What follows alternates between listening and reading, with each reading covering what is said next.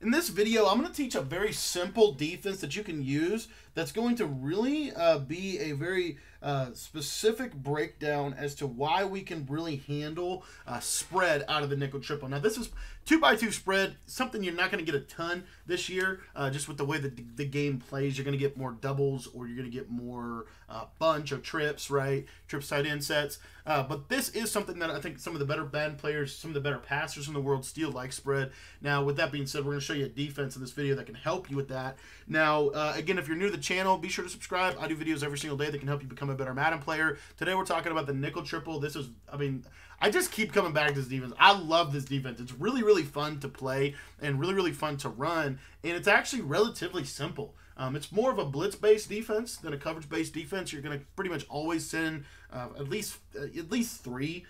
Occasionally, you might send 2. I like sending 2, 3, or 5, or 6. Okay, that's pretty much what I'll do. You don't really ever need to send more than 6 to basically guarantee your pressure against any set. So with that in mind, today we're going to talk about what I like to do against spread. And if you want to learn more about the nickel triple, I've got a full ebook available in my Patreon membership. By joining the Patreon, that's going to get you access to every Madden 22 ebook that I've released so far. So far, we've released 13 ebooks, and we actually just released a major 1-hour update to this nickel triple, explaining exactly what abilities you need to do, what roster you need on MUT, if you're playing in regs, how you can basically do the same basic concepts, and then also how you can utilize zone coverages in combination with some of the man coverages. So really, really fun defense to run, and I just can't wait to get into the video. So we're going to come out of one of the better plays out of this gun spread wide slot. We're going to have 2. We're going to talk about this PA comeback, but really more. We're going to spend more time today specifically on deep attack. Now, one of the major issues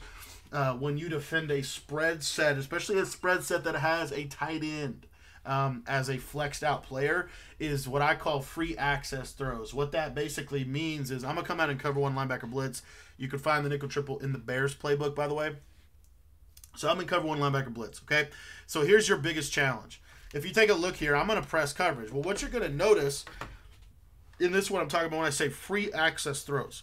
So if I take the tight end, and this perfect example is on a post, and I just throw this, what you're going to see here is he's not going to get jammed. So I have plenty of time to be able to throw the ball, and he can cut that off and make a play. Another real easy route would be a simple slant, right? Free access throw. He can just easily throw that against a man look.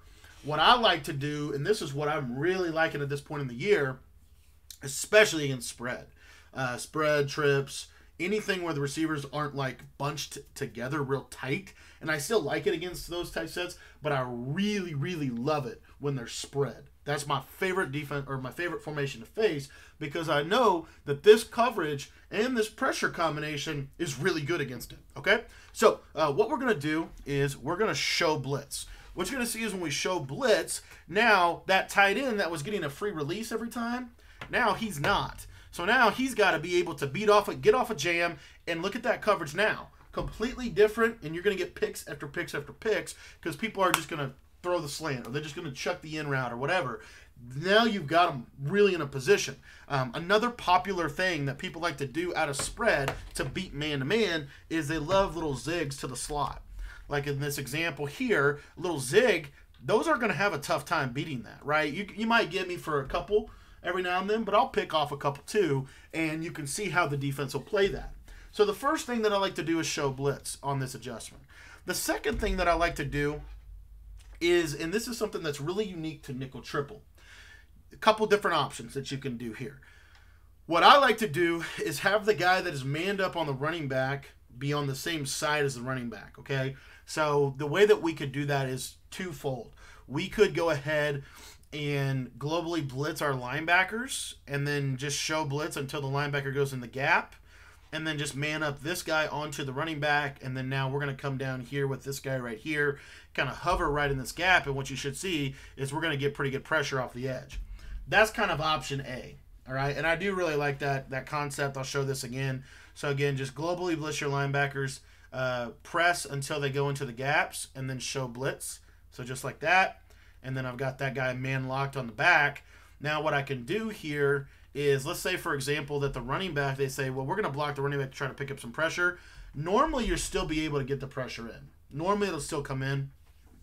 especially in this year's game, blocking the running back. This is why most people don't run spread. Is actually it's difficult to pick up a lot of blitzes. So, anyways, the next thing that we can do though is we can flip the play. Notice that when we flip the play, especially out of cover one, it gives us a very advantageous alignment. So you're going to see right here, we can still show blitz, and now all we have to do, literally, just flip the play, show blitz. You're going to stand right here.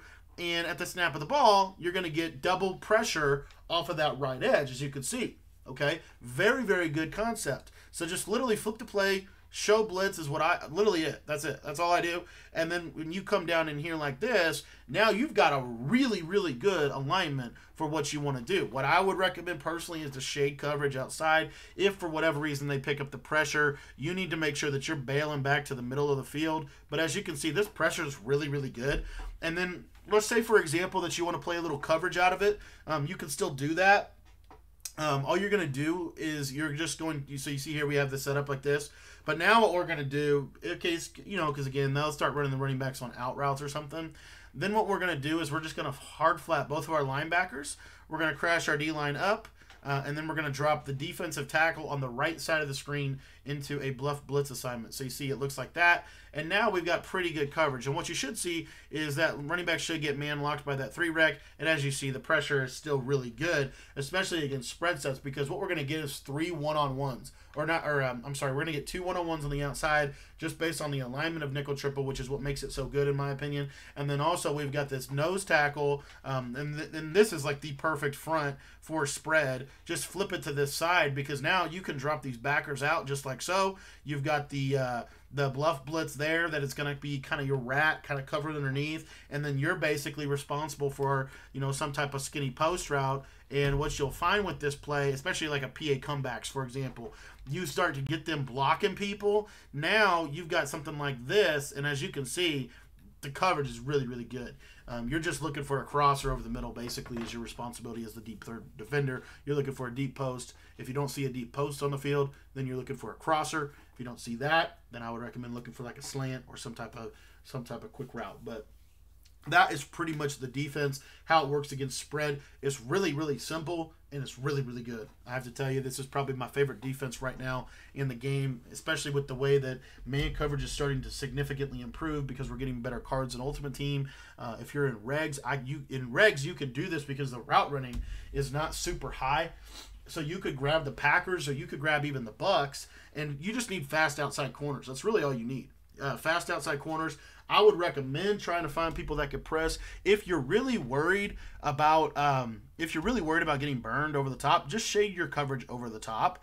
But what this does is it gives them the illusion that they're going to get jammed at the snap, and so they'll start just trying to throw fades. Well, then you got them shaded up, and you're going to bag that every time. So, anyways, if I was going to do a true shade, you could shade outside and over top, and then that'll take away pretty much any kind of fade. And you see how good the pressure is from this. I mean, the pressure is insane. You're typically going to get, you might get a gap, you might get edge. I mean, it's just you're going to get somebody in. So, anyways, just a simple defense that you can use to pretty much take care of spread at a high degree. Thanks for watching the video. I hope you enjoyed it. And if you want to learn more about this defense or if you want to get better at the game, be sure to join my Patreon. For just $10 a month, you're going to get access to every Madden 22 ebook that I release. Now, the other cool part about that is if you don't want to extend it a month, if you only want it for 1 month or whatever, maybe you stop playing the game, you can cancel that at any time. So it's not like a 12-month thing where you sign up forever. So if you are thinking about joining the Patreon, head on down to the description, click that link. It'll take you right over to the website where we can get you guys all squared away and get you guys those ebooks. Thanks for watching, and we'll see you guys later.